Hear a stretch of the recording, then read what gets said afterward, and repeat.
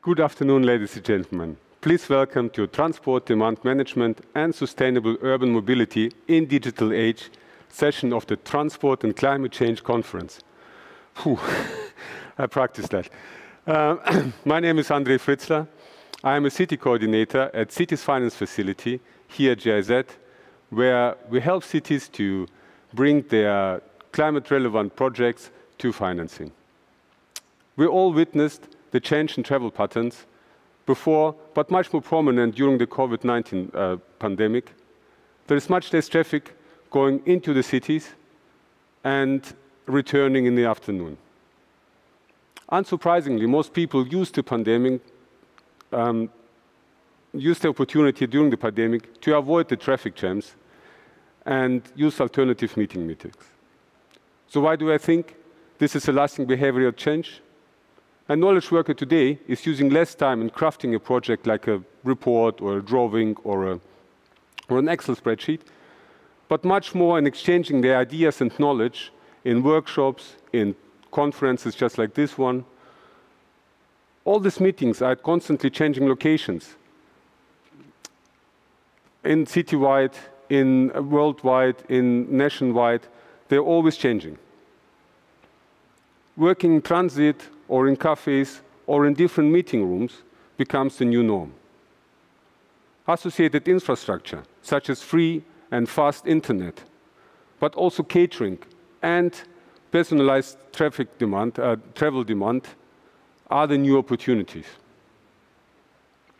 This session seeks to create an exchange on good practices, innovative ideas, using digital means and approaches to reduce use of motorized transport in the cities. So I hand over to my colleague Carolina, who is, in my opinion, one of the best experts worldwide on non-motorized traffic, who will join us from Bogota, and she will guide you through our agenda and our esteemed speakers. Thank you, Andre. Good morning in this side of the world. Good afternoon in Berlin. I am Carolina Hernandez, Senior Project Advisor of the C40 Cities Finance Facility in Colombia, and I'm very, very pleased to be your co-moderator in today's session on transport demand management and sustainable mobility in the digital era. One of the key questions for today's workshop is what other digital technologies emerging or available that can help to completely avoid the use of private motorized vehicles or helps restructure transit patterns in our cities so that other options of mobility get more attractive. To answer these questions, we have a great lineup in today's agenda covering different topics. We have divided the whole session in 3 blocks, but first we are having the opening words by Mrs. Miriam Drost from the German Environmental Agency. Then we start with the first block of city presentations on good practices, where we are honored to have representatives from Bogota, Colombia, Lahti in Finland, and Morelia in Mexico. The second block will have the pitches on digital solutions for urban transport. Well, we will have Paula Ruo from Fertig, Philippe Radin from Urban Radar, and Denise Paz from Trophy Association. And finally, we are going to close this set by welcoming my dear Professor Dick Heinrichs, who's going to talk from the finance sector point of view. And after all these interesting presentations, we are opening the floor for an overall discussion and some questions from the public. So thank you and welcome everybody from all over the world. And now I'm handing over to you, Andre. Thank you, Carolina. So we are super excited to welcome Miriam Drost to share her vision of future cities. Thank you so much, Andre, and a warm welcome from me as well in the name of the German Environment Agency. And I'd like to give an overview of the German Environment Agency's tomorrow's cities. So the 21st century is a century of cities. More than half of the world's population lives in cities. And by 2050, it will be 75%. So more than 2.5 billion more than today. cities have to deal with many different issues with strong environmental impacts. Let me give you just two examples: climate protection and adaptation in cities. Cities account for 80% of global energy consumption and for 60% of global greenhouse gas emissions. So they face two challenges at the same time: to reduce emissions and to adapt to climate change at the same time. And then there's air quality and noise protection issues. Traffic in cities affects people and the environment. So, for example, 75% of the population in Germany feels disturbed or annoyed by road traffic noise. And there's air pollution in cities that is still too high. So we need to strengthen the link between urban development and environmental protection. But it is possible to create an urban environment with environmentally friendly transport, low noise levels, green spaces, and a functional mix. An environment with less traffic, fewer cars, and fewer health and climate hazards. Livable cities provide green areas, compact housing, and space for walking, cycling, and social activities. The German Environment Agency developed the vision of tomorrow's cities and proposed a set of measures how to achieve it. The vision shows pathways to sustainable urban mobility in the future. One key point is to decrease the number of cars with a long-term target of 150 cars per 1,000 inhabitants. This is pretty ambitious because currently in Germany the density is 580 cars per 1,000 inhabitants. So the vision embraces many different aspects of the life in a city. It's about a city that is compact, space-saving, and traffic avoidable, where important destinations can be reached at short distance, where transport does not emit pollutants or greenhouse gases, that is future-friendly and resource-efficient. And in the city of tomorrow, people are barrier-free mobile. The city of tomorrow is green, and its residential districts are attractive, functionally mixed, and affordable. In this city, public transport, pedestrians, and bicycles have priority. Mobility is reliably financed and affordable for all. The traffic tempo is adapted to urban life. Residents are best protected from noise, and the principle of using instead of owning applies to the car.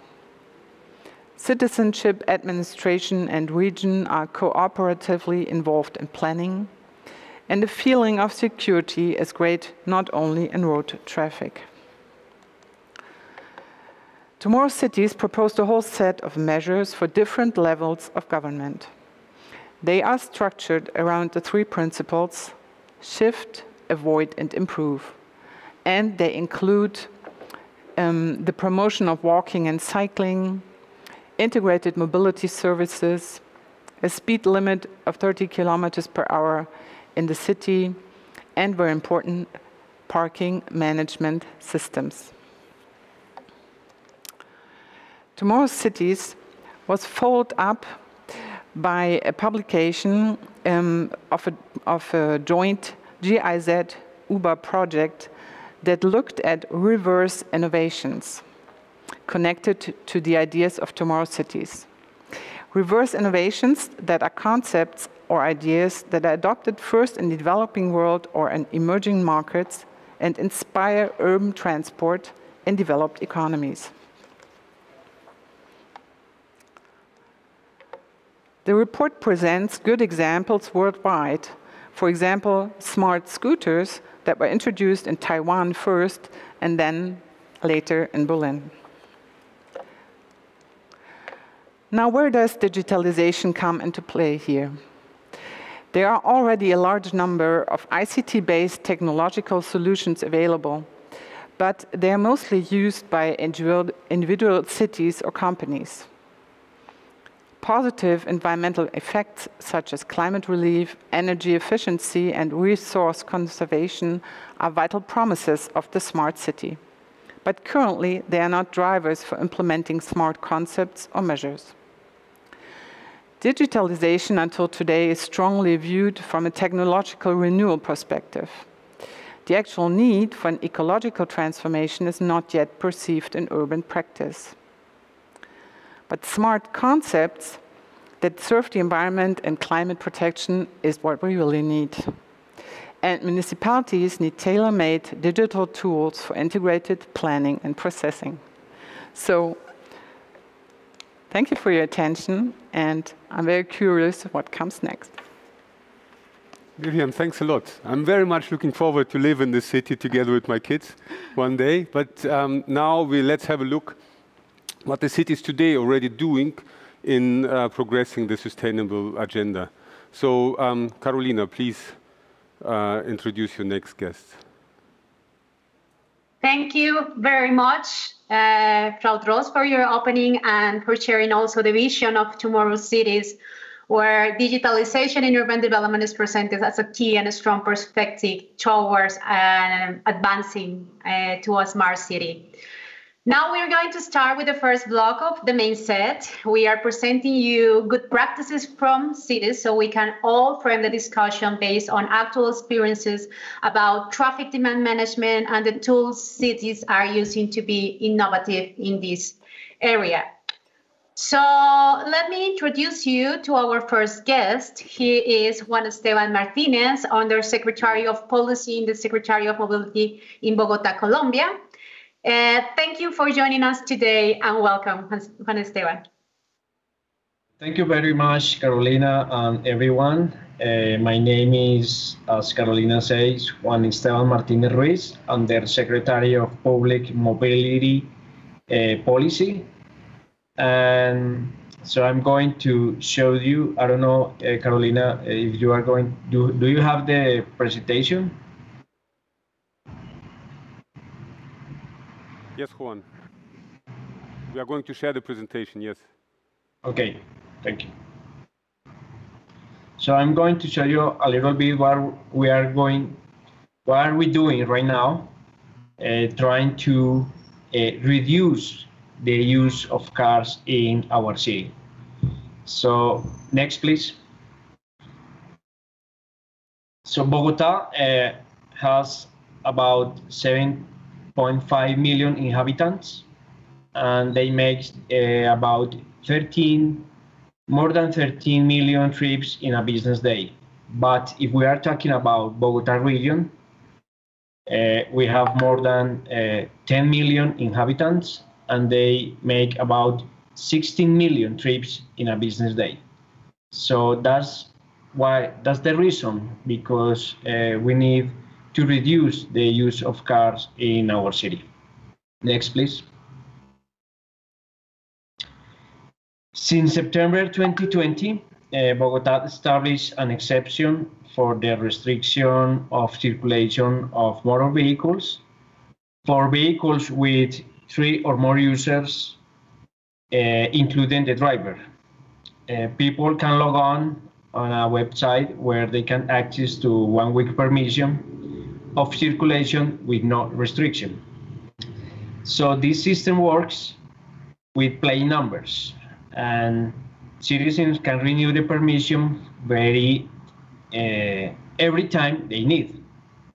So because of that, more than 3,000 vehicles have been registered every week to access for the exception. According to the information that we have on the website, every vehicle registered makes 6 round trips, which this means that about 175,000 round trips have been reduced with high occupancy of, it means 3 people or more by car. So I think we are doing a very well done job in this topic. Next, please. So during the pandemic, about 220,000 vehicles have been registered. It means that people are reacting very well to the measure that we already have. Next, please. Bogota has set a goal. We already have a car occupation of the city from 1.5 person per vehicle, but our goal is to get more than 2 car occupants per vehicle. So that's the reason, because the city seeks reduce traffic congestion, reduce emissions, reduce accidents, but also improve travel time. Next, please.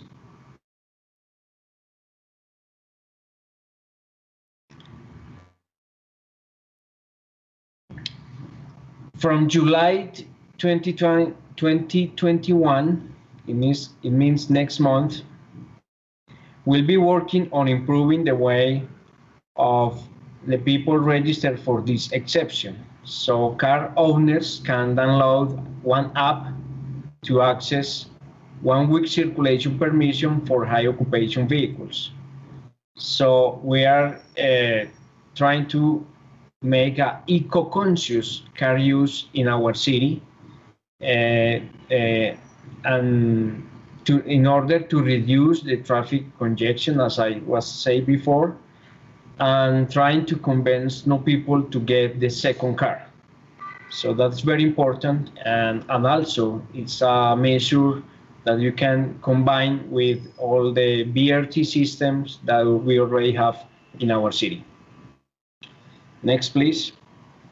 And talking about keeping cycling, we have many things to say here. The public policy for bicycle is supported in 5 axes: road safety, personal safety, more bikes for all, more and better bike trips in terms of building more infrastructure for bike users.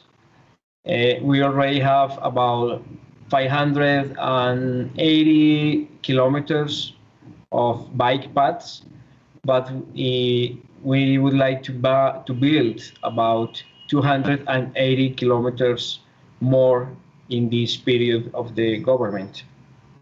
We want to increase in 50% the bike trips. Set a goal of 1,320,000 trips in a business day.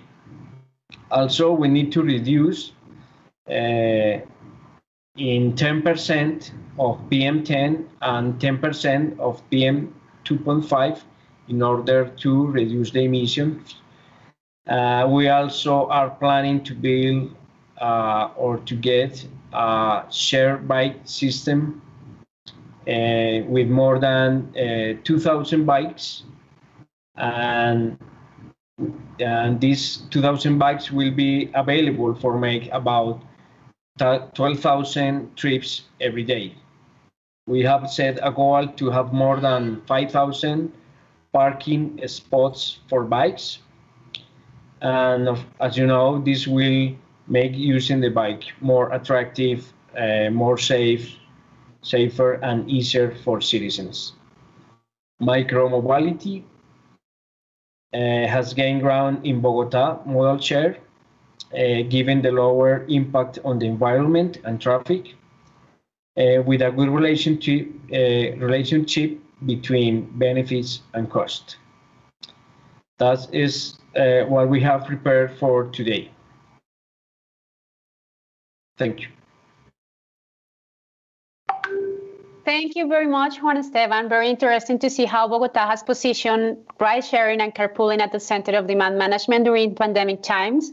But most interesting to see how micromobility is paving its way to become the most sustainable mobility alternative for the city. So thank you very much for your intervention.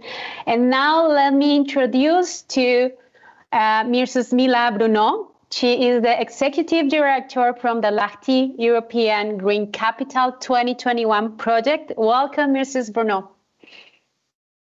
Thank you so much.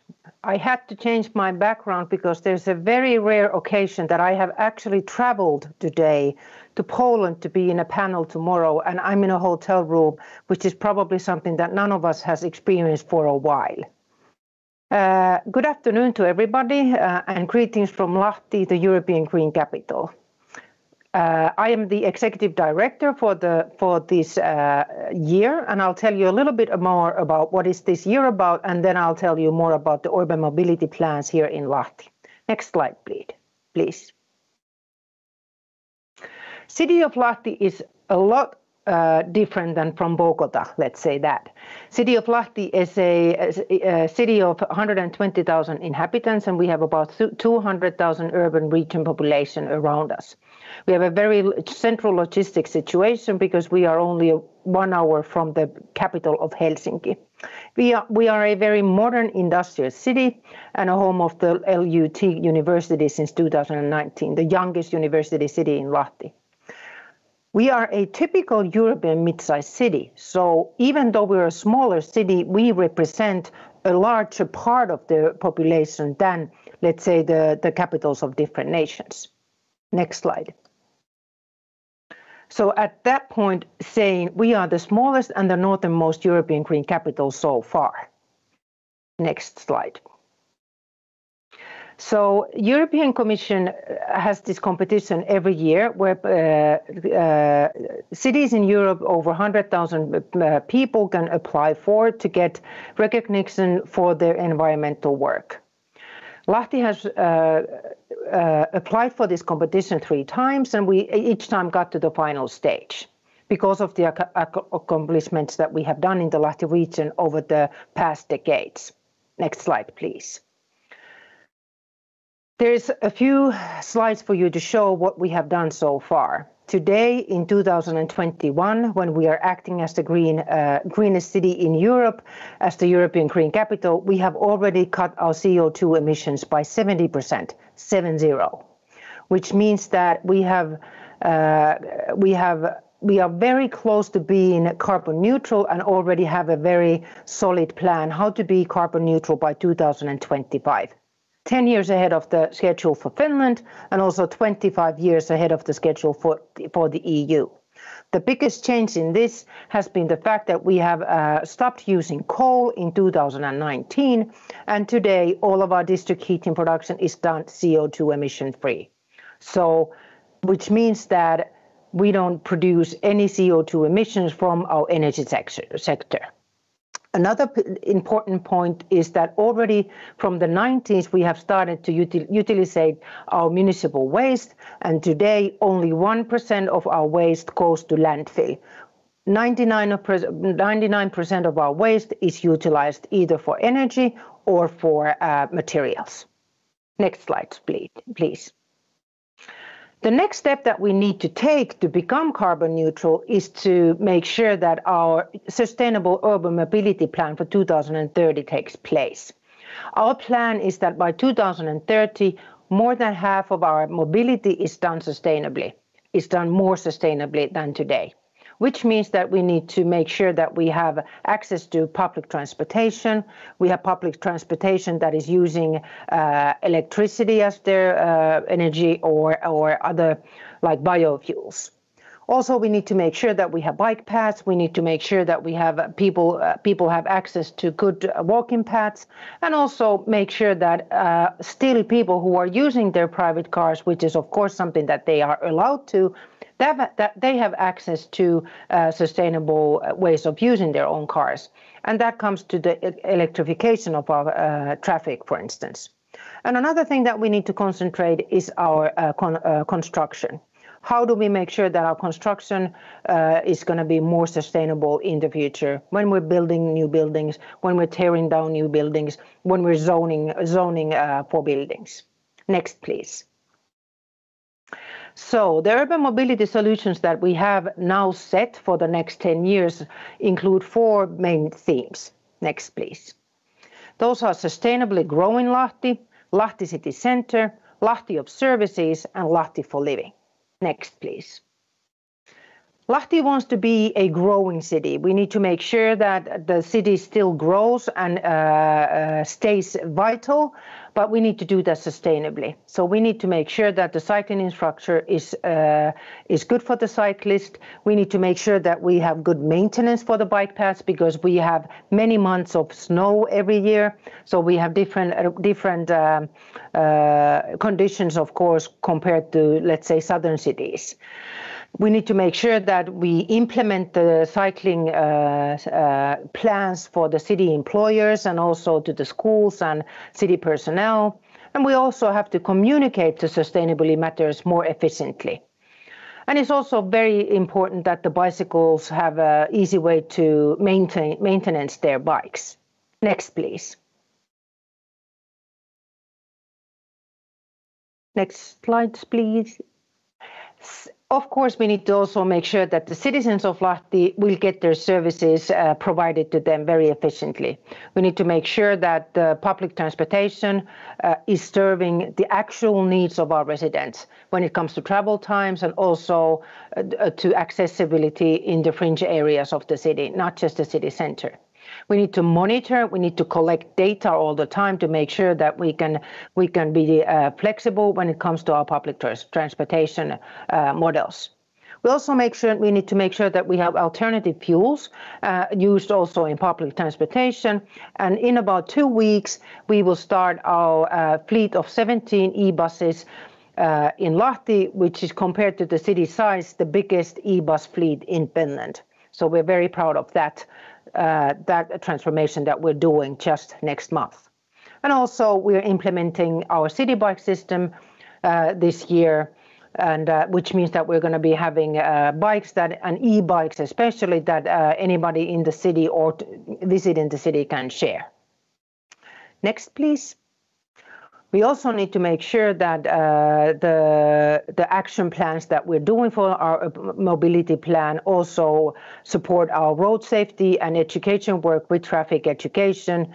And we need to make sure that the future generations learn how to be also responsible in traffic and make sure that it serves its purpose.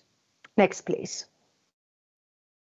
CityCap is a project that we experimented with a personal carbon trading scheme for mobility. This was a project that was funded by the EU, and it also included a smart cycling path that we implemented this year. This project pilot has come to an end, so all the results are now shareable. But in short, I can tell you that we had 2,500 users that wanted to create an ID to this personal carbon trading scheme. We had weekly users of up to 350 users. 70% of these people who used it, they felt that this was a fair way to reduce emissions in a society, and also they felt that it was fair how they were monitored using this pilot. And 36% of our people who were part of this pilot reduced their mobility emissions during this pilot period. Next, please. And last, we are implementing a green electrification of mobility ecosystem in the area at the moment during our Green Capital Year, which means that together with the Finnish government and our city, we have agreed to develop a cluster of e-mobility technologies and productions in Lahti.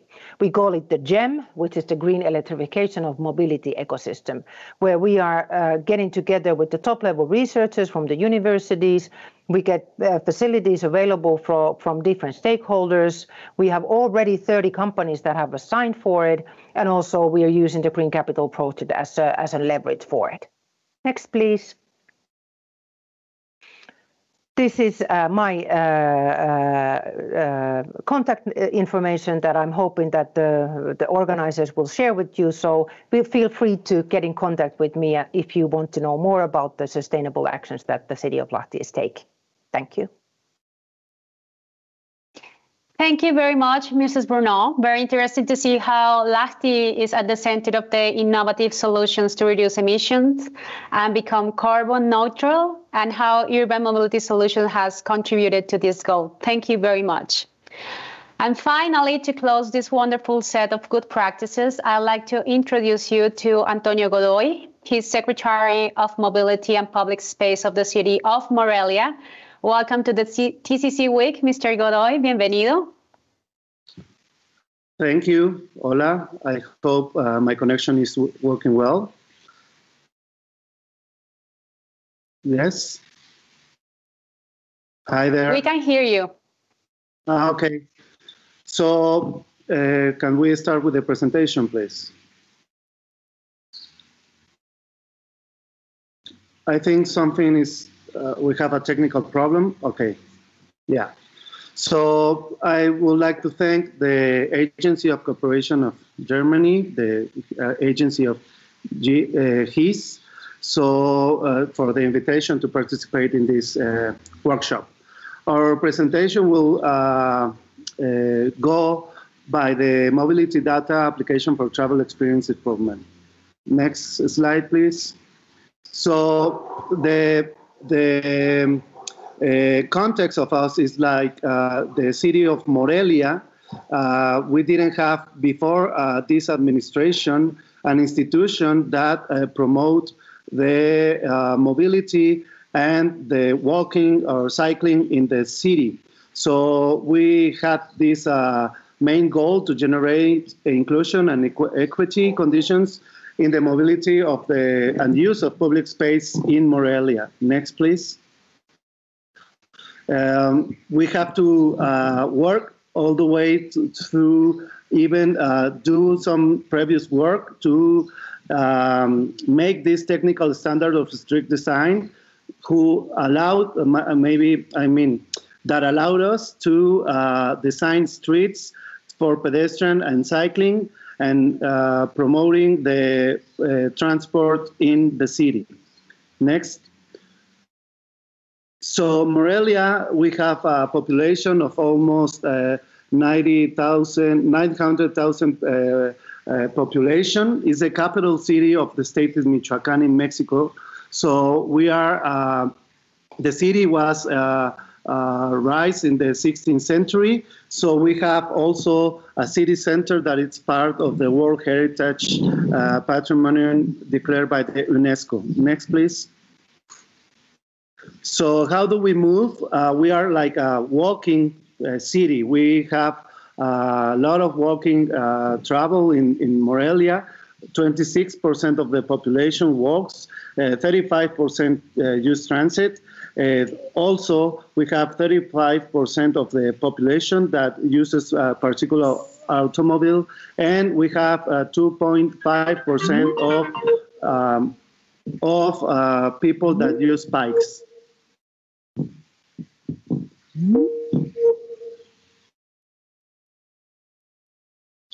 Okay, so next, please. So what we did, we use digital tools with students in 2017 with social NGOs. So we decided to plan the cycling network in the city. Next, please. So we did a collaborative mapping of cycling routes. Almost 200 students participate on it, and so we from there we designed the part of the cycling routes in the city. Next. This is the result of the cycling network. We have different cycling routes. We have priority lanes, we have bike lanes, and we have segregated bike lanes. Next. Our transit, we have almost 60,000 boarding people in the rush hour, and we have a total estimated of almost 3,000 units in the city. The problem is that 69% of that transit corresponds for vans, 10% for buses, and 21% for microbuses. We have in the different routes, we have the urban routes, 72 routes in Morelia. Next. We have 40 routes of suburban routes functioning in Morelia. And foreign routes, almost 40 routes in that comes all the way to the city. So that makes a lot of problems for our planification.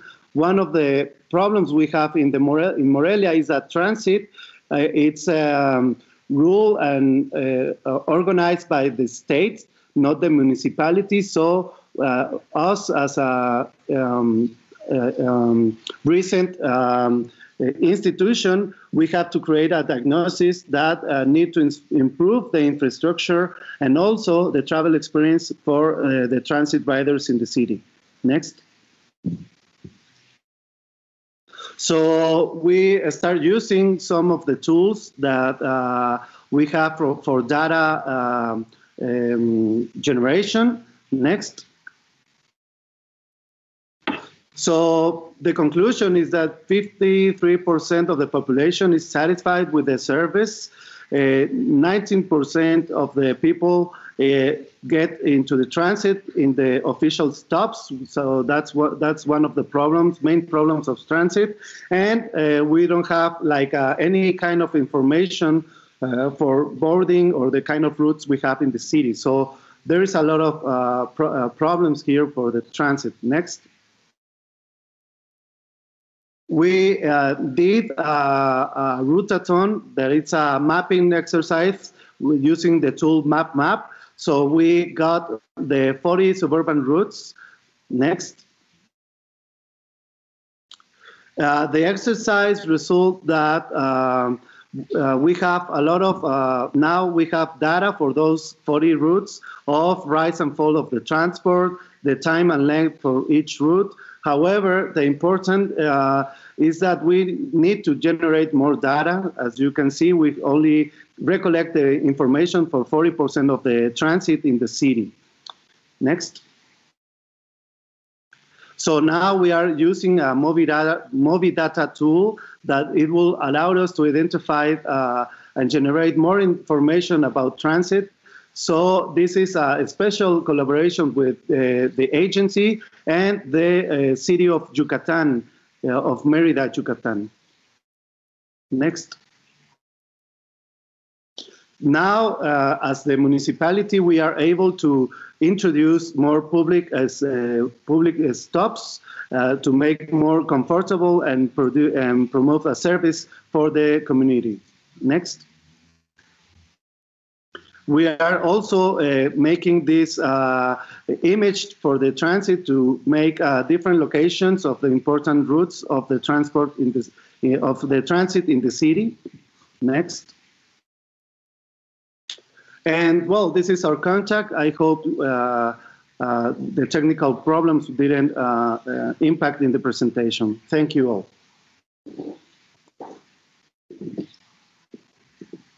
Thank you very much, Mr. Godoy, for your presentation. It's really interesting to see how City of Morelia has implemented that application for improving travel experiences. I am also impressed and pleased to see that cycling is at the center of promotion for sustainable mobility. And well, thank you very much to our special guest for having joined us in this first block of presentation. It really tells us a picture of the innovation and tools, but also the measures to overcome congestion in urban areas. And by overcoming congestion, cities surely are fighting climate change, which is at the center of this Transport Week. Thank you very much. Well, Andre, what do you think about all these impressive experiences our guest just presented? I'm handing over to you in the studio in Berlin for the next block. Thank you very much, Caroline. That's super exciting, super interesting, and I really enjoyed the presentations. Now, after we've seen what the cities have done and what the cities have planned for their cities, we are turning on the other side, on the private sector side. Now we talk to the private sector representatives, how they are addressing the climate change and what are their solutions to the cities to do that. Our first speaker today is Paula Rauf. Paula worked in the mobility field for over a decade, both in Germany and abroad. She gained experience in behavior change interventions, a car-sharing social enterprise, and active travel projects. Subsequently, she joined public transport consultancy here in Berlin, covering digital transformation topics. Paula leads business development at Fertig in Germany with the vision of making public transport more attractive to use. Please welcome Paula. Thanks a lot, Andre. Well, it's a pleasure to be here, and it's amazing to follow on Mr. Godoy. The experience in Morelia, especially his public transport angles, I think maybe we can help. Maybe there's some potential future collaboration. Anyway, I'm presenting Fertig. We are a Swiss public transport app, and we've simplified over 27 million journeys. In fact, I think today we will hit 28 million.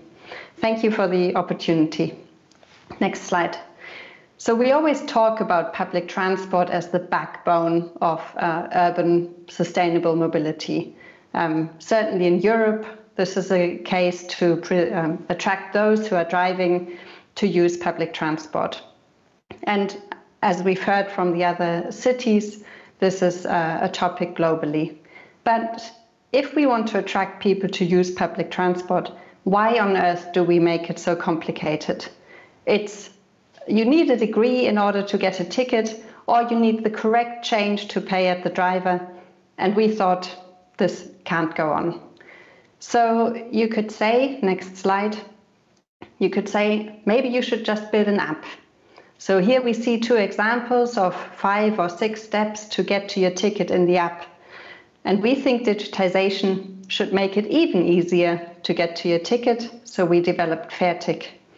So if you just click one more, exactly. Fertig is a check-in, check-out ticketing app using GPS, and all the end user needs to do is swipe to the right to get a valid ticket. You don't need to know about tariffs, you don't need to know about which zone you're traveling in. All you need to do is swipe to the right, and we take the complexity away from the user and ensure they have a valid ticket. Next slide, please.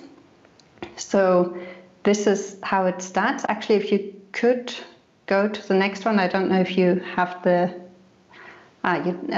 anyway. So once you've checked in, you can show a barcode that can be controlled by electronic means or even visual control. And at the end of the journey, you check out, or the Smart Stop feature ends your journey, and the user sees the exact trip they took and the price it cost. So what we managed to implement and what's in daily use across the whole of Switzerland and many regions in Germany and Austria is simplicity for the end user. Swiping to the right, swiping to the left, anyone can do that. But also, a real advantage of this software-based solution is low costs for the operators. There's no need for hardware. There's no need for complex real-time data that you may need. We can install Fertig in your region within a few weeks. All we need is the planning data for public transport, so the lines and routes that you have, and you're good to go. Okay, next slide. The great thing is we get great anecdotal feedback. For example, one user wrote to us, maybe he had a few too many. The best possible public transport app out there at the moment. Even a monkey after 3 gin and tonics could use it. But it's not just anecdotal feedback, it's also real figures. So if you go to the next slide, we've seen massive usage growth over the past 5 years. Even last year with the pandemic, which was incredibly challenging for public transport, our sales channel has seen growth in the regions where we were. And yeah, without public transport, I guess we would have projected an even steeper curve. And I think already now we have achieved more trips than in the last year. Next slide. We take pride in not just providing a simple ticketing solution, but almost with the byproduct of the data that is generated by using the app, we help innovate public transport. So if you go to the next slide, you can see how our technology can be used to innovate completely new tariff versions. So rather than having zones or rings, as are present in many places, we can make distance-based tariffs. So why should users pay for weird zones that someone came up with at some point when actually they just want to travel from A to B and they're happy to pay a fair distance price? So next slide. The data we generate through the ticketing sales can be used for planning purposes. So you see actual interchanges, where people interchanged, and the demand on the different lines. Next slide. But also we are happy to bring in new partnerships into the public transport world. So who would have thought that an OEM subsidizes public transport? They do so by giving all of their customers who buy an electric vehicle in Switzerland, Mercedes offers all these customers a 40 franc voucher every month for 12 months. Therefore subsidizing public transport, close to 500 francs in a year. And these are the kind of partnerships that we need to take public transport forward. Next slide, please. So this is where we operate today. I know it's still very European-centric, but we do have a colleague in North America and two in Asia, actually. And we look forward to growing this startup, which initially started in Switzerland 5 years ago and has grown over into the DACH region, so Austria and Germany, now to France, Belgium, and the UK. We hope that this is a global solution, that it's an idea that can help simplify public transport in many other regions, so that many people can join in our vision, which is the next slide, of making sustainable mobility, everyday mobility, really simple for everyone and everywhere. Thank you. Looking forward to questions and the discussion later. Paula, thank you so much. Finally, someone who thinks about the end user. Someone please call the German railways. That's so refreshing to see. Now we come to our next presentation, Philippe. Philippe and I, we have a long history of working on problems, sometimes solutions in transport sector. And Philippe is joining us from the sunny Los Angeles, what you can't see in the background, but it's, I hope it's sunny. And it is. So I'm super excited to introduce Philippe and his new venture, the Urban Radar, ranging from overseeing e-scooters operators to repurposing curbside space for urban freight. Urban Radar's technology enables new mobility planning for cities. So everyone, please welcome Philippe. Thank you, Andrej. And I'm so happy to be here and with all of you. It's really good to see all these solutions, which are very inspiring. So let's go into the first slide. So when I was thinking, basically when Andrej contacted me for this panel, I was thinking about, okay, how can I take a new angle into thinking of improving transport demand modeling and in the city through public transportation. And I related it to a piece of work we increasingly do for cities, which is basically curb management. As opposed to look at the things that move in the city, we look at the fixed assets, which is curb management. So it's all about how can we improve how can we improve curb management to facilitate traffic in the city, minimize obstructions and therefore promote public transportation efficiency. So let's go to the next slide and the next one. So basically, an increasing number of cities talk to us about curb management to restructure transit patterns. Cities look at how can we reduce congestion, improve air quality, improve safety. And they need to understand patterns of multiple layers of transportation to be able to plan accordingly, which is where the technology comes into play, because it's giving access to new ways of planning and managing the city.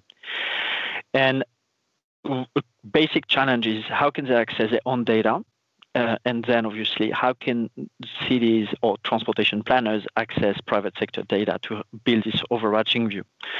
And at the same time, what we see is the goals of public transportation, new mobility, but also logistics is about how can we be efficient.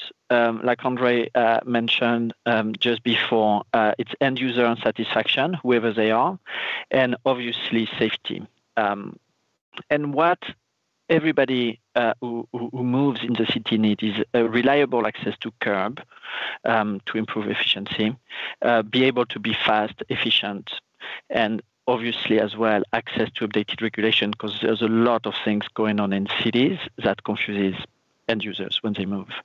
But every city is different. We all know it, so there are therefore multiple shades of curbs. Let's go to the next slide. So briefly, Urban Radar. So I'm Philippe Rapin, CEO of Urban Radar. What we do is provide a tech solution to help cities, transportation planner essentially plan better with new data and with the data that's now available. So what we do is we aggregate all sorts of information to then help visualize a city, the multiple patterns in the city. Then we obviously provide analytics to manage the city based on the use cases, and ultimately we can run machine learning algorithm for prediction and forward-looking planning. Let's go to the next one. And the key thing we bring is understand before taking action. So we understand the patterns, we understand the usage, we can then map, retrace the traffic patterns, and then we can measure the impact on the key goals of the city: congestion, climate, air quality. And then we can act one use case at a time. We're not trying to tackle everything at once. Let's go to the next slide.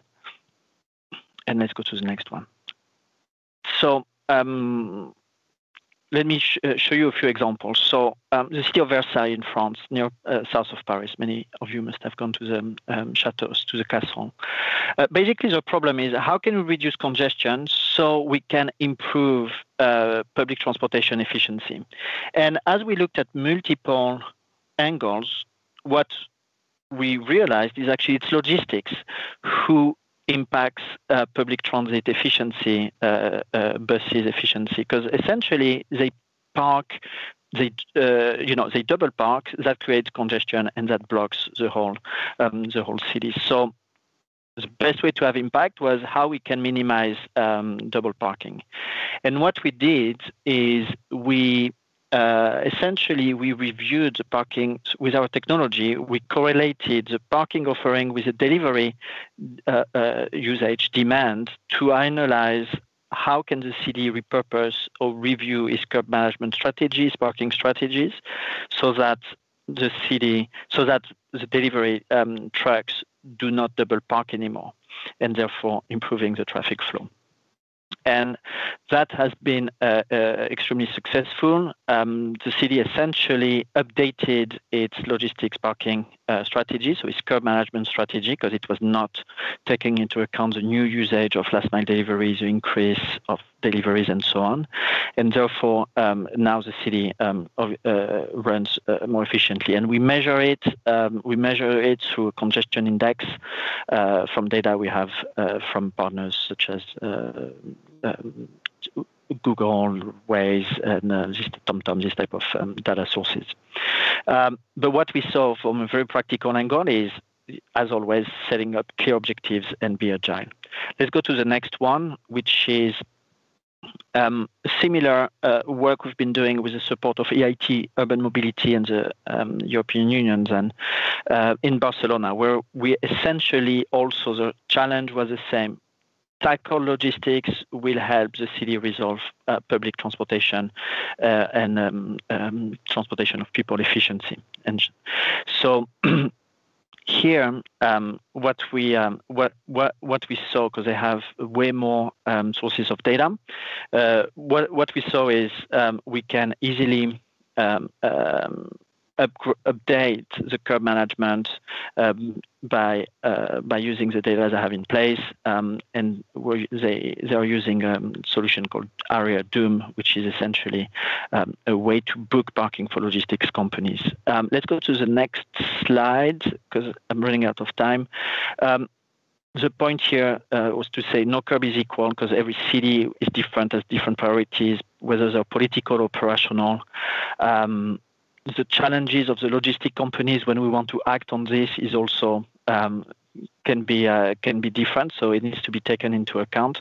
But what we see increasingly throughout Europe is, and it's fascinating, there's a convergence of public and private interest to collaborate, to share their data, to build together the city of the future, which was said in introduction.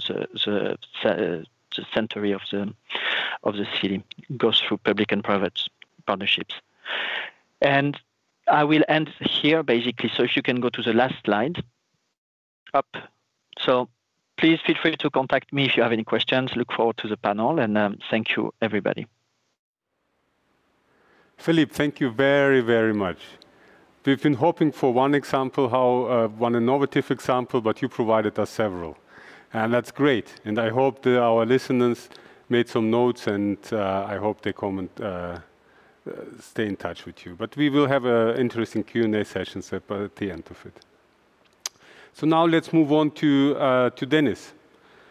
Our next speaker, we have Dennis Paz, who collaborated with Trufi Association, an international NGO. He will represent the organization, the current project around multimodal public transport he's working on. He joined Trufi only a couple of months ago and worked with Smart Cities domain before. Thanks for being with us today, David. Thank you for having me, and especially us on behalf of Trufi. We see this as a very big opportunity to share our vision with so many people from public transportation and such a wide-reaching network. So yeah, we're very happy to be here. Thank you. Maybe we can go to the first slide.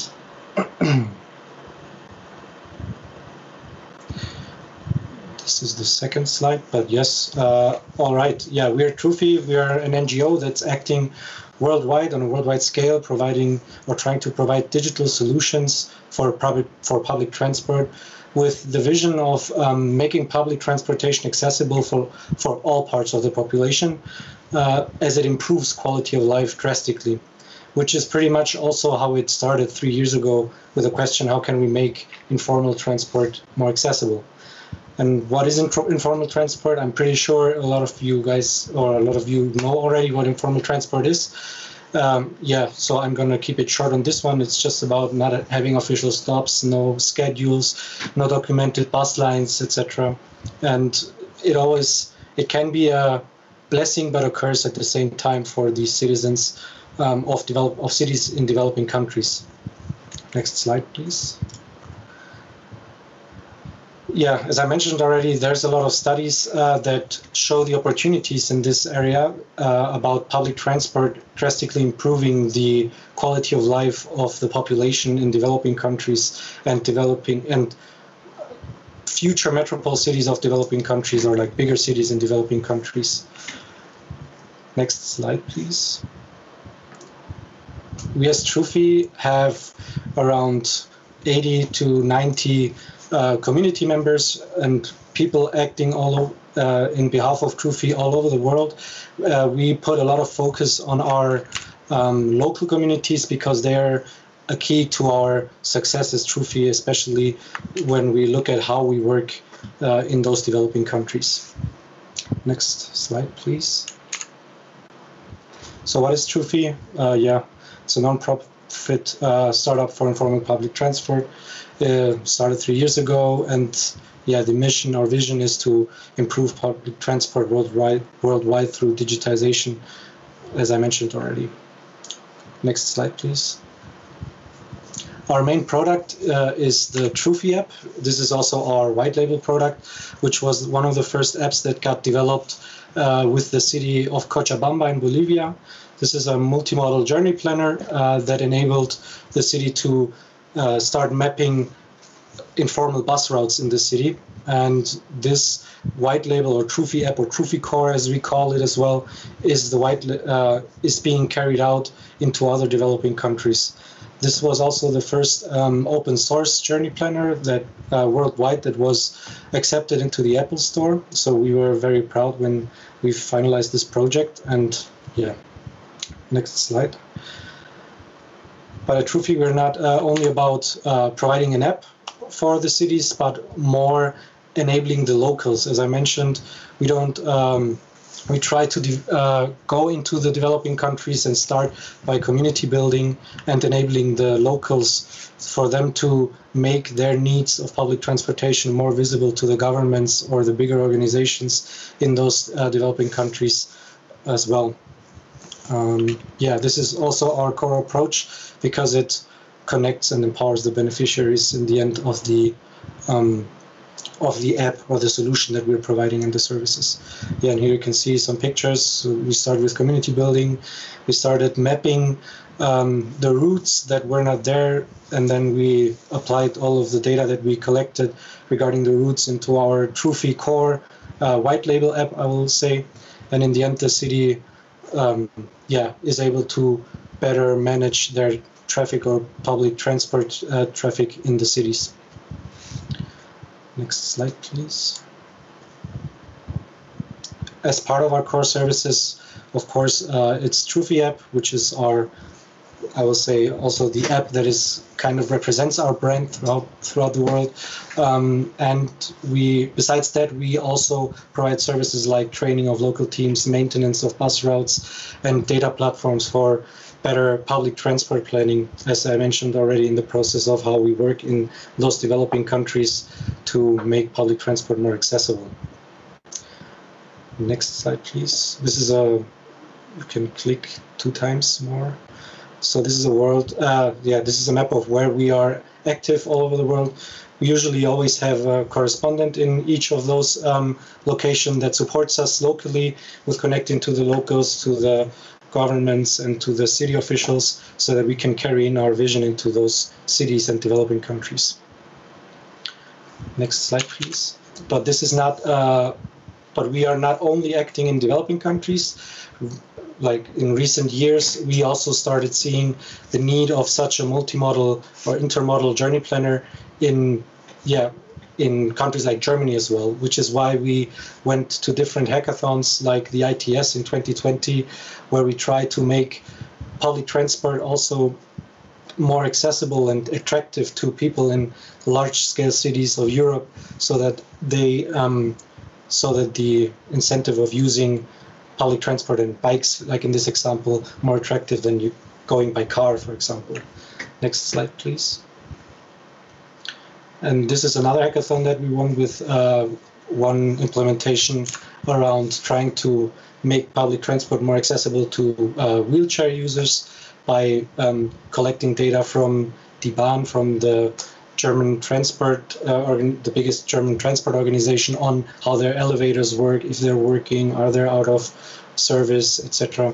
And that way we wanted to also provide, as I mentioned in our vision earlier, public transport to be more accessible to all parts of the population, not only in developing countries, but also in countries like Germany and European countries that are probably a little bit more developed in that regard. Next slide. The current project, or the most current project that we're working on, is the project Stadtnavi in Herrenberg, which is a project that is based in Herrenberg and is around, the web app was developed as part of the city's Clean Air Initiative. So they were chosen as one of 5 pilot cities in Germany, to supported by the Federal Ministry of Transport and Digital Infrastructure. And The project was obviously around sustainability and improving the city's public transportation offerings to lower traffic within the city of Herrenberg, because it has old parts in the city with like small roads that are not accessible for cars. So they wanted to improve that, and it's open source. Next slide. Yeah, this is just the start screen of the app, as you can see. Next slide. Here you have a screen shot of the current web app, where you see that it's multimodal or intermodal, which means that the journey planner tries to use it tries to suggest the optimal route depending on which mode you are traveling in. You can see some tiles at the top underneath. If you could stay 1 second, or you can see tiles where you can choose from bike and ride or park and ride, where you use your car and then afterwards try to use the bus so that you don't have to drive into the city by car all the way. Next slide. And how we do support cities. So as I mentioned, we provide a multimodal journey planner already, which is key to reducing car traffic in cities, because it makes it more attractive for people to use public transport if it's more interconnected. Multimodality is in our genes, as that's how the idea started pretty much.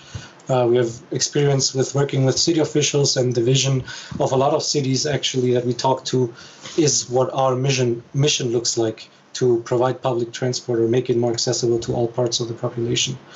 And we have a big open source multimodal public transport network, and the Stadtnavi app is also open source and will be rolled out or used as white label to be rolled out into other cities of Germany.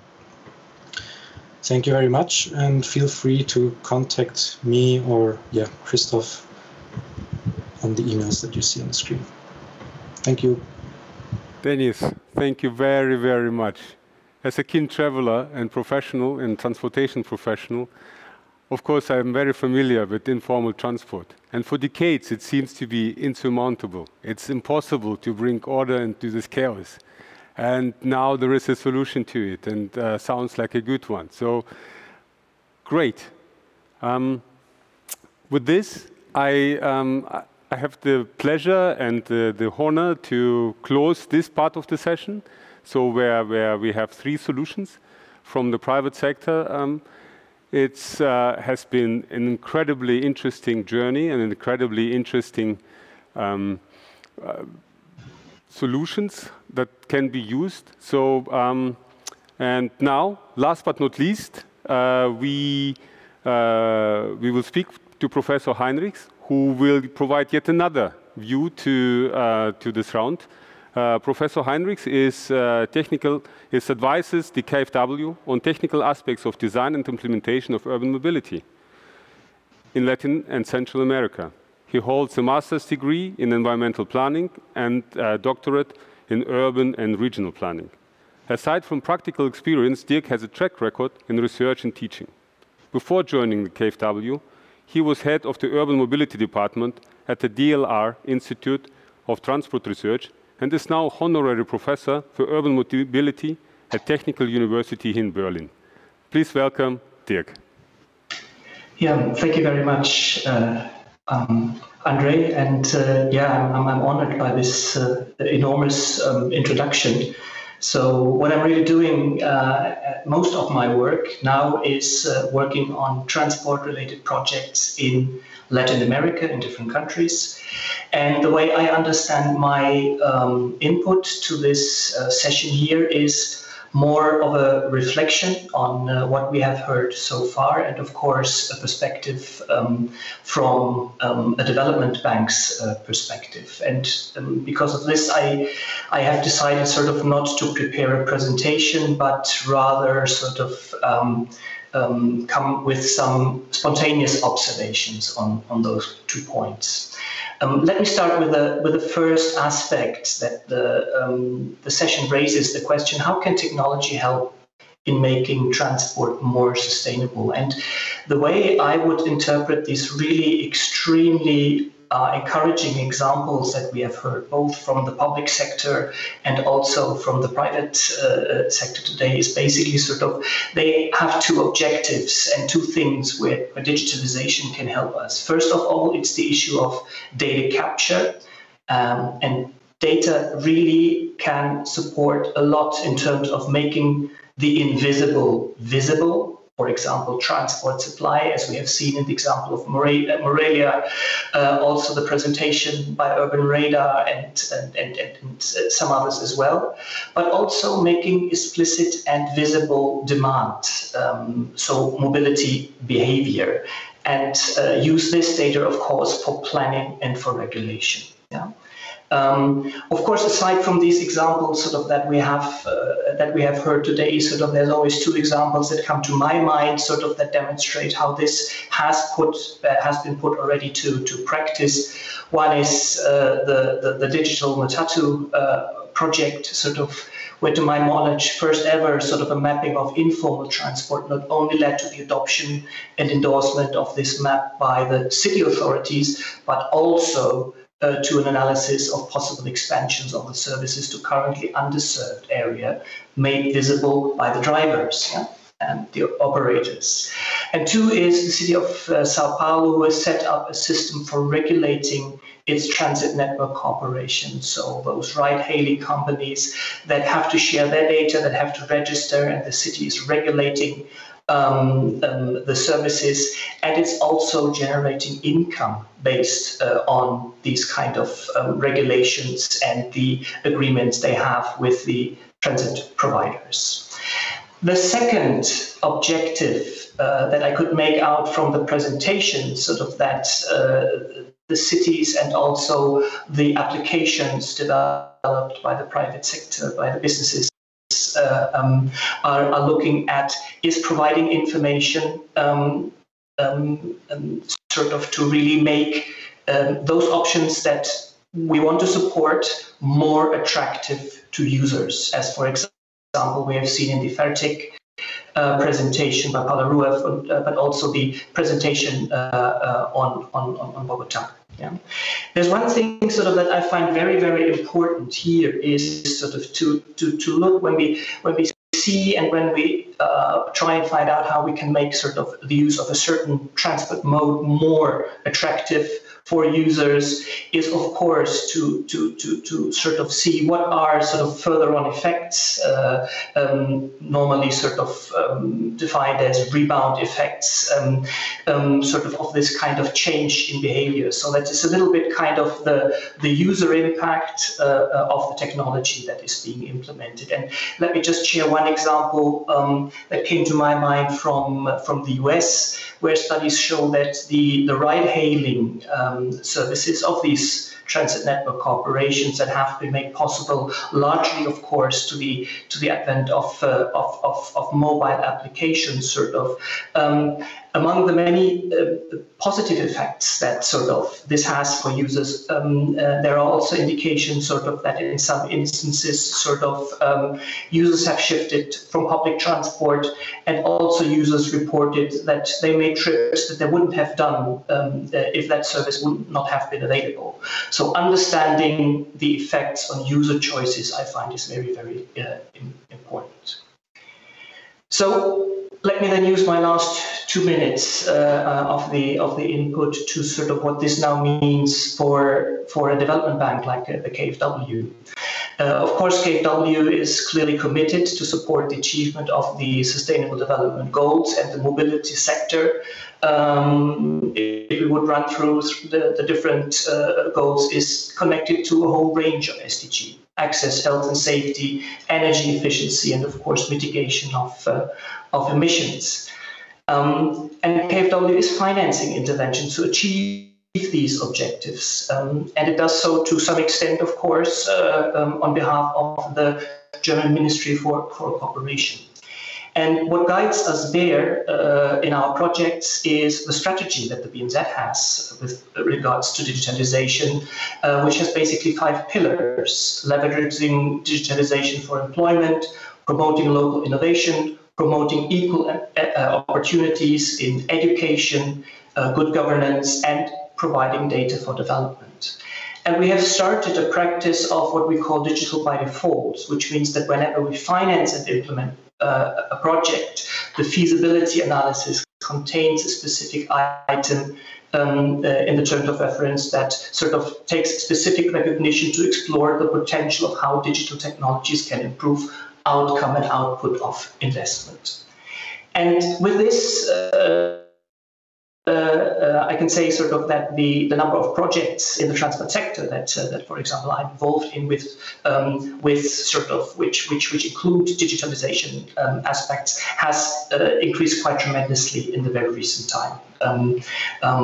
I cannot go into sort of the details looking at the time, but to close my input sort of based on that experience in working on these projects, sort of there are some lessons, some personal observations that I have with regards to digitalization in projects. First of all, my experience is that digitalization is really a very, very fascinating potential addition to the work we do and the projects we finance. That means that we do not stop financing infrastructure, hard infrastructure in, let's say, public transport, mass transit systems, or cycling infrastructure. But digitalization helps to make the infrastructure and its management, like has been reported on the curb example in the previous, or one of the previous presentations, helps to make this infrastructure more intelligent. Secondly, and connecting to the presentation by Paula Ruoff on Fertig, digitalization is much more a social project. It is important to consider the user needs, and one has to work on understanding habits and routines and how they can be affected also by people who are non-digital natives.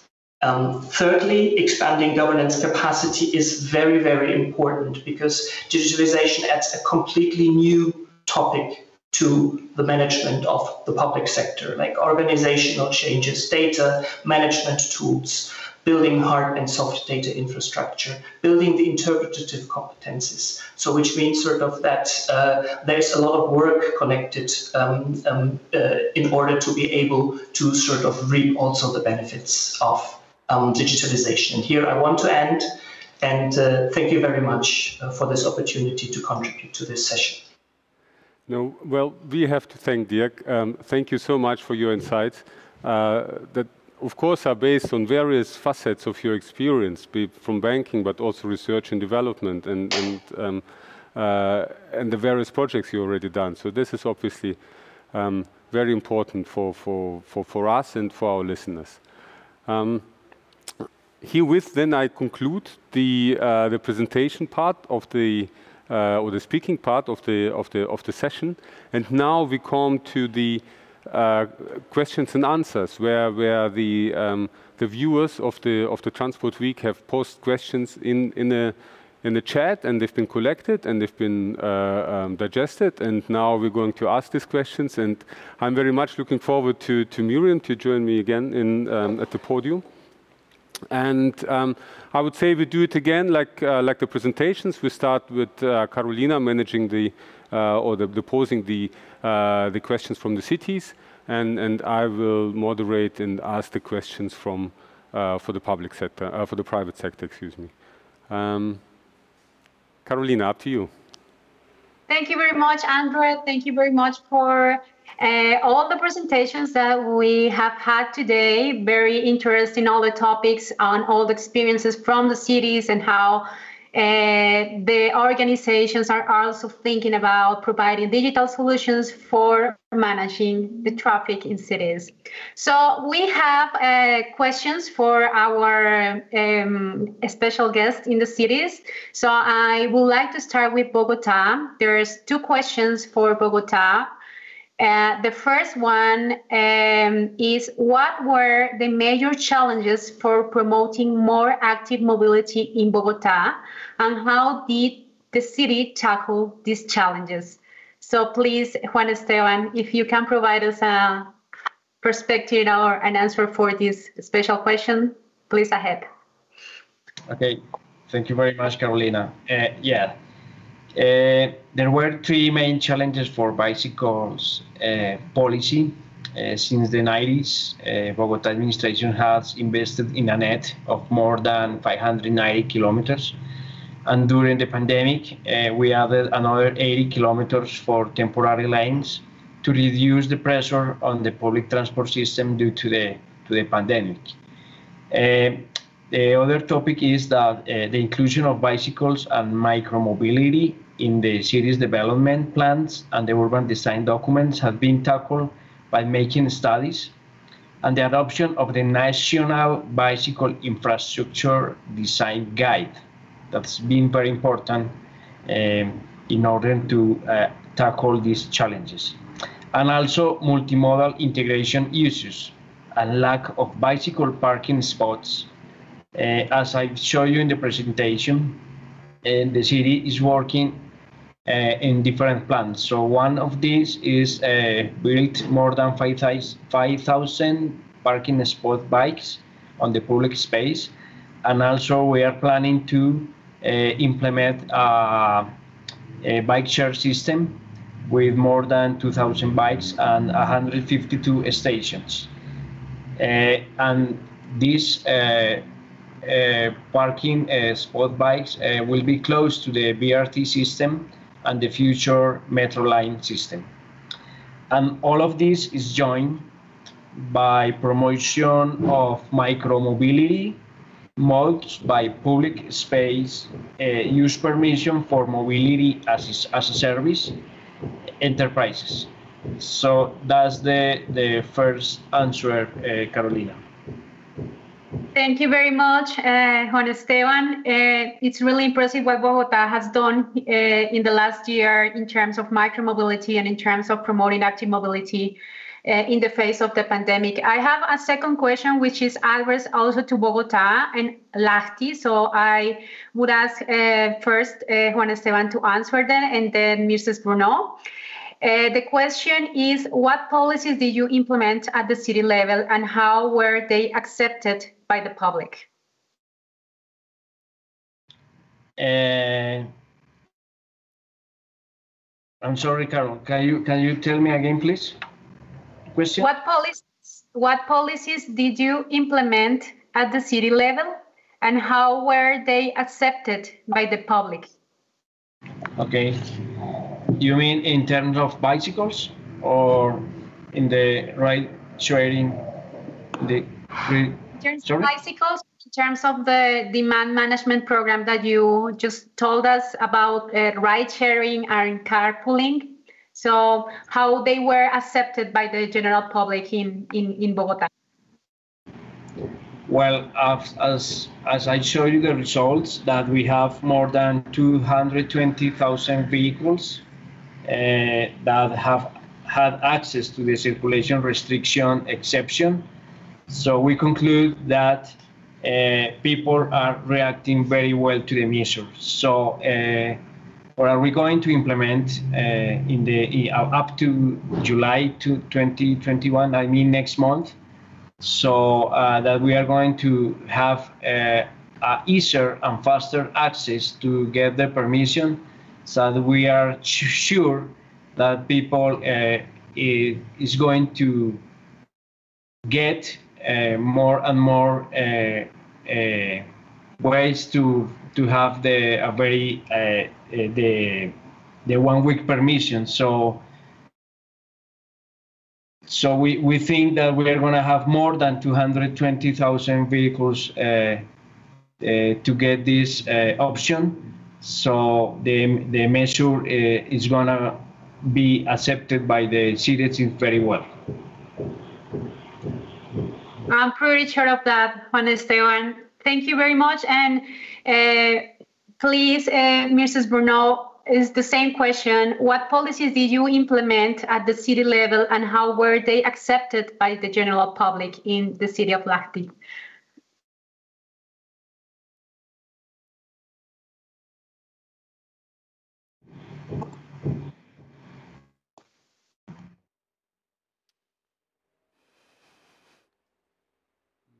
I don't think we can hear you. We can hear you, Mrs. Bruno. Maybe you have to unmute your microphone.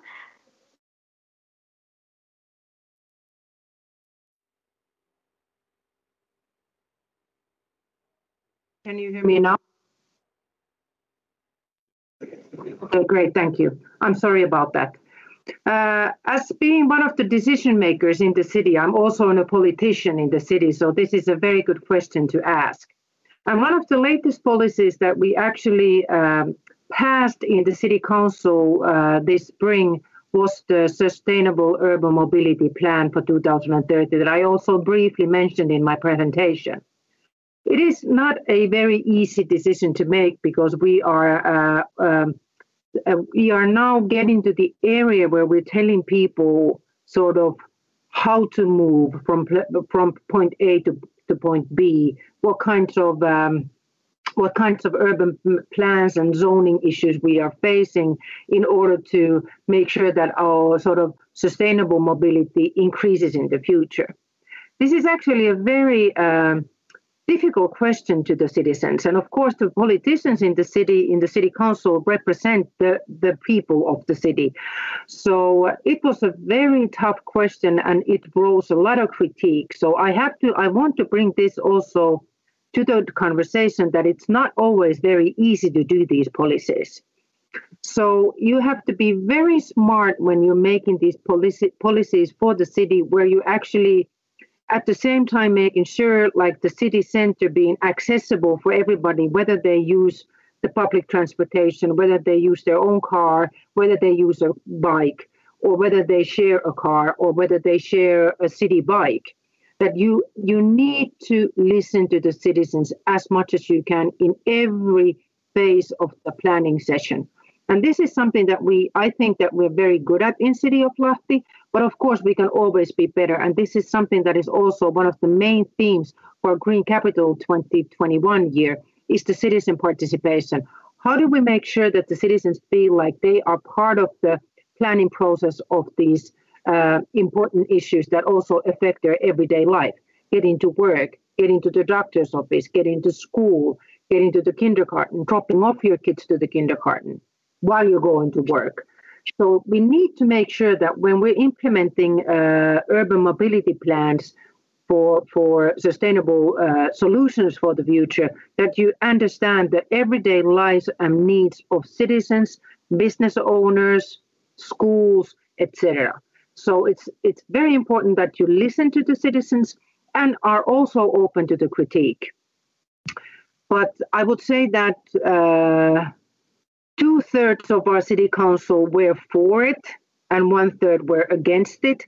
So that's a big number as well. And that means that for the next 10 years, when we implement this sustainable urban mobility plan for the city, we still need to remember that in every phase that we're implementing the plan, we listen to the different stakeholders that are involved in our city. So citizen participation is very important. Thank you very much, Mrs. Bruno. And if policies are to be successful and accepted by citizens, participation is key in this matter. I have this last question for the city of Morelia for Mr. Godoy. It says, has the city gone for an extra land acquisition for accommodating additional infrastructure such as bike lanes or public transport? Could you please repeat the first part of the question, please? Is the city of Morelia gone for an extra land acquisition for accommodating additional infrastructure such as bike lanes or public transport? Land acquisition. Mm-hmm. Well, not necessarily. We are just doing the planification on the public use for the roads and shared space. So if I did understand the question, we don't are in this stage of getting land. If that and just we are making the planification around the different existing roads on the city. Is that the question? Yes, thank you very much to our participants, to our city representatives, and then I hand over to you, Andre.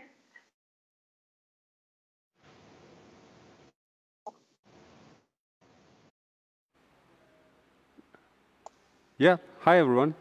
Thank you. I thought I was talking. Right, so let's move to the next question. So there is a great question to Fatigue Pola. It's in French and from Yasmin Abdelaziz, but we translated it into English.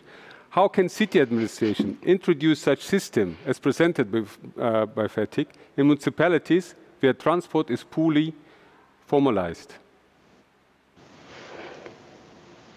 So the advantage of our system is that we don't need a lot of infrastructure or data that you need to prepare. So as long as you have the timetable data, even if it's different files from different operators, we should be able to implement this and then launch the solution with you.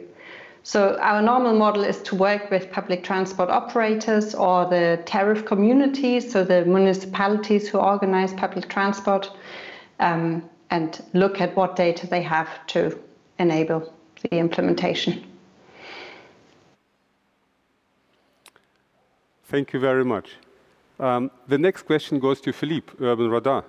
It's from Martial Echenike in Cambridge. And the question is, it seems that the cities have started to explore the use of drones to reduce congestion for deliveries. What are your thoughts on this? So I think there will be a lot of regulatory issues to deal with. So yeah, we hear a lot about drones, pilots for drones and so on. But right now, when we speak to cities or to transportation planners, we don't necessarily talk about that. We talk really about what's happening on the ground. How can they deal with a congestion issue for logistic or transportation?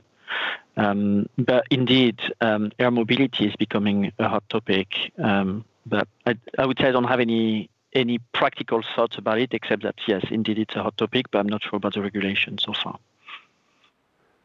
But from a commercial point of view, of course, Urban Radar can integrate the drone data. Thank you, Felipe. Let's move to the next question. Dennis, Trophy Association. The question is from Ronia Kwasniok.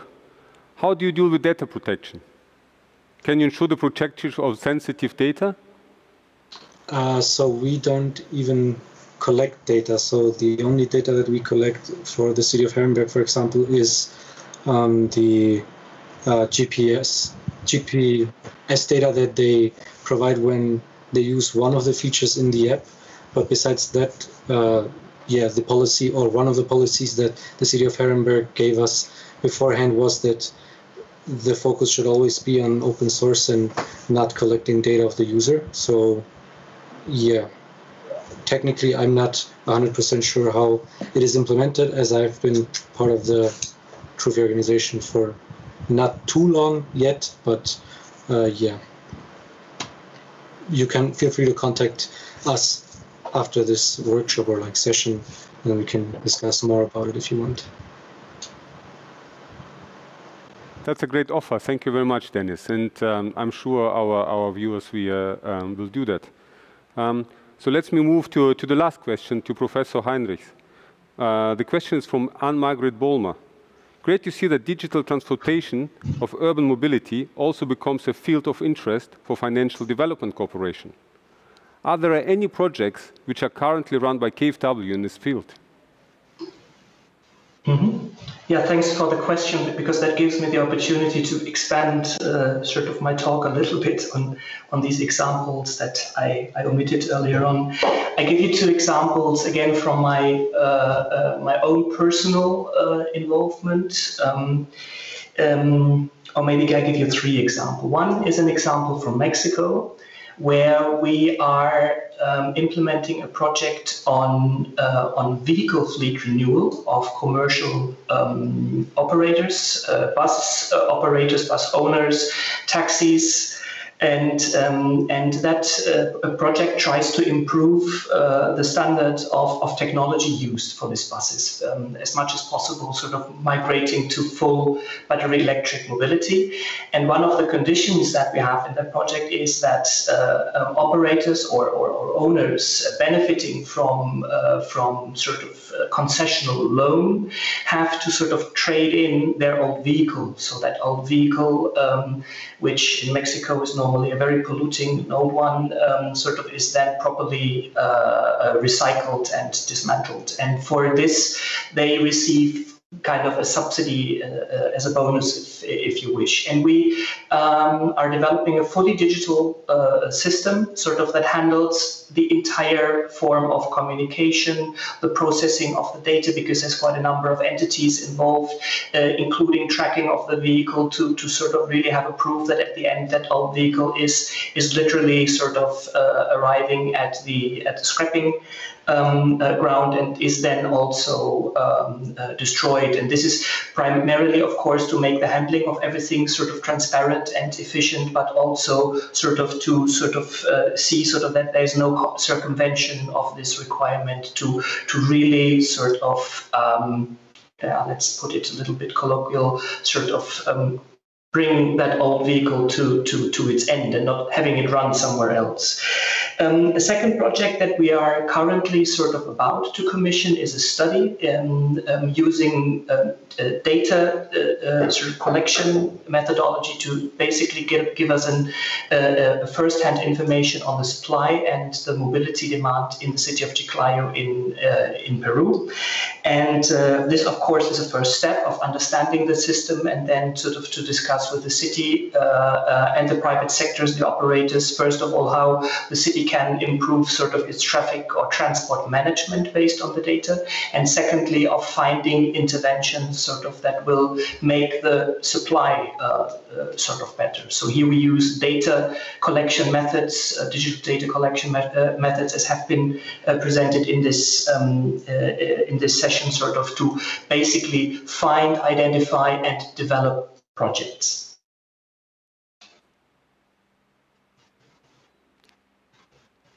Thank you very much. Dirk, thanks a lot. That's thank you all very much. Now I hand over to Carolina for some final words of wisdom.